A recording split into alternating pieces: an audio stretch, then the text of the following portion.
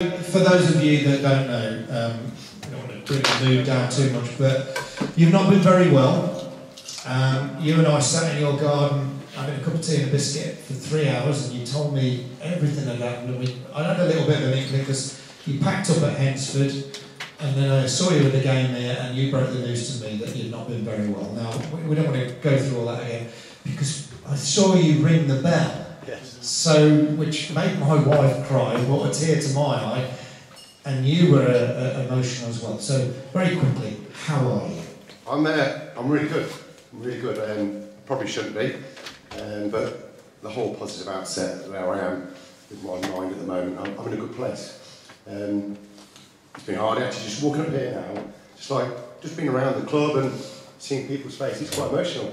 Yeah. It is. You know, well, we love having you back. I mean, you're such a big character. I mean, I've travelled with you on the team coach, and God knows what the people in the car behind saw with your backside hanging out and running down the blooming coach with no clothes on, and so when you weren't very well, your spirit is probably the thing that, apart from the brilliant medical care that you've had, that has seen you to where you are now. Isn't it? Yeah, absolutely. It was tough, you know.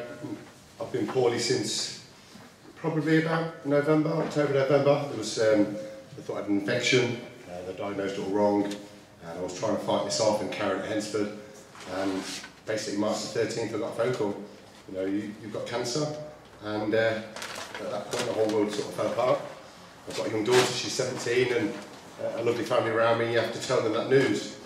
And I sort of very quickly said to myself, what should I do? You know, in this situation here, I need to be strong and show my character. And how long can I sort of keep that going on for? So I said that right at the start to Darcy, my daughter. I said, look, we'll sort this. I even told her, you know, it's invisible. We haven't got cancer. It's completely invisible. And quickly sort of took to Twitter and sort of voiced out there that, you know, I'm okay, get behind me. And I've seen it in the non-league paper, you know, how good that was for me. You know, the football world, when you're in it and you leave it, and you're becomes a bit lonely at times, but that football world never goes away. People like yourself, Jimmy, the whole underneath them, they absolutely got behind me. And a big part of that is because I think what I did for the football club. You know, my character, and you know, that all of those things all joined together really helped me get through. And I just hope that along that way, I sort of help people on their journey, you know, to sort of stay strong.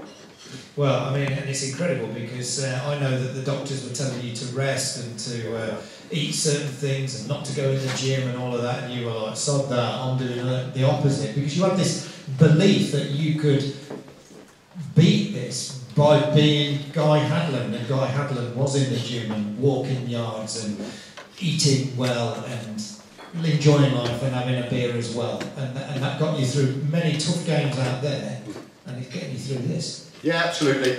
I rang up, you know, close people to me. Jimmy was one of them. I rang him up. There's a lot of tears, and I said, look, you know, whatever I do, when my chin's down, you know, give me a bollocking, tell me to get my chin up and get on with it. And people did. People just treat me normal. I didn't want sympathy, and I felt at home here. You know, I came down here a lot. I said, can you use the gym? I wasn't meant to do the gym. We did little bits. Said to the wife, we carry on walking. The day I can't walk, you know, then we've got a problem. You know, when you've got a problem and you're really ill, you'll know about it. And I didn't feel really ill all the way through. There was times where I was, you know, there were difficult days. But you just, you know, I just think it's just the spirit of me that said, come on, you just get on with it. You get on with that. And all those little things together, you know, sort of added up. Don't get me wrong, there was times when maybe I pushed myself, I shouldn't have. But that's just sort of, you know, they're the challenges you face, you know, and I'm glad I did.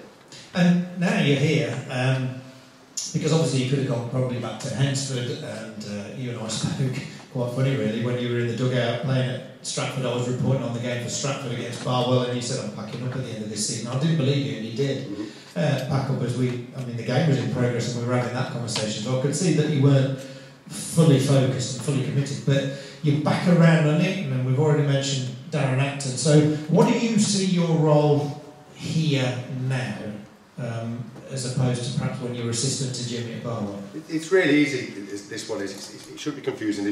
I asked to come in and said, can I be a part of what's going on? If I'm honest with you, I didn't like what was happening 5 years ago around the football club. Fair play to Jimmy, he's come in, he's had a lot of challenges, And you know, we've been out and had a few beers and played against each other, you know, as managers along the way, and said, you seem to be getting it right now. You've got a structure, there's an organisation, there's loads of support around this football club, there's loads of pillars of strength to turn to. And I said, look, where I am now, I don't want that hot seat anymore at all. That is miles away in the distance. I don't want it. I've got lots of things I want to do in my life. I don't want agents. I don't want players coming to me with all the crap. I want to give people something back in football. And I said, I'll mentor people. If that's what we want, I'll mentor people. I'll be around anything you want. So he said, work with Andy. Come and build that relationship. Me and Andy had a chat. Jamie Kate, come and have a chat with him. Can help with the fitness and strength and conditioning. Get to know the boys. And just float around and offer that experience. And that is as simply as what it is. I want nothing more. I just want to be around this environment and give back to this football club. And hopefully that's that extra little push to help us get where we need to get.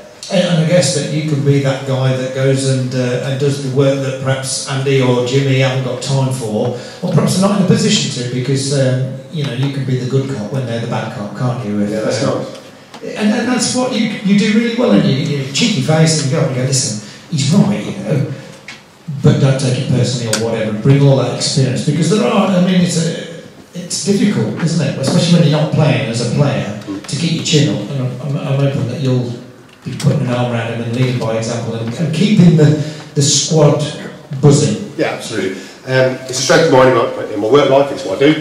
At work, they seem to call me the fixer. We have problems, we go and fix things. And here, we have 25, 26 players and staff. Loads of other people that want a piece of Nuneaton, and Jimmy's only got so many eyes and ears and legs, and so has Andy, and they've got to concentrate what goes on there. And hopefully I'll give them that little bit of space to say, God, can you go and do that job for me? Absolutely, I'll go and do that. And try and knit things together. You know, you have to have arms and legs here to be, you know, head coach and the manager of a football club. Everyone wants a piece of you. So I'll take a little bit off them. I want all the nice stuff. But I'll help them. There's some good lads here as well that get ignored at times because they're not in the face. You know, so the young lads, I'll have that little bit of time to say, come on, you're going places, do you want to do a little bit extra work, do you want to stay behind? All of those things, and give them something to sort of strive for, and that's hopefully what I do. And will we see you officially in the dugout, or will you be travelling to away games? I'll be travelling, 100%. On the bus? Yes. Clothes on? Clothes on. Listen, that's the things you want to be a part of, they're the things you miss.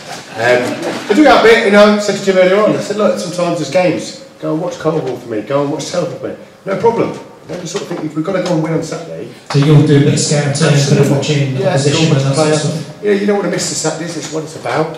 But, you know, we're all in it together. You know, it's not about being selfish and you want your face there. You know, I will be passionate. If I do see goals going, I'm not that kind of guy, I'll be unhappy.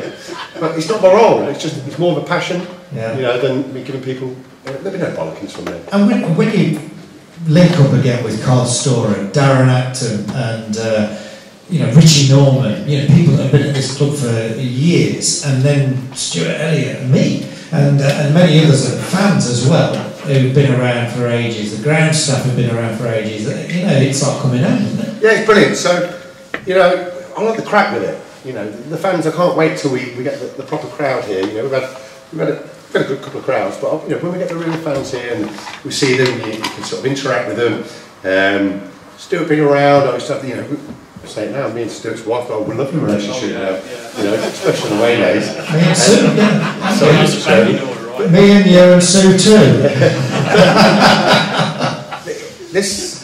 I don't want to bring a bit of character, you know, without taking it away from the lads. You know, I want to be able to bring that bit of fun and then just sort of stand back and go, hey, you know, they're on it, they're having a laugh. Well, you are the one that lights the touch paper and then retreats, aren't you, and let everyone else sort out the aftermath. A little bit slower these days, but yeah, absolutely. So that's the plan.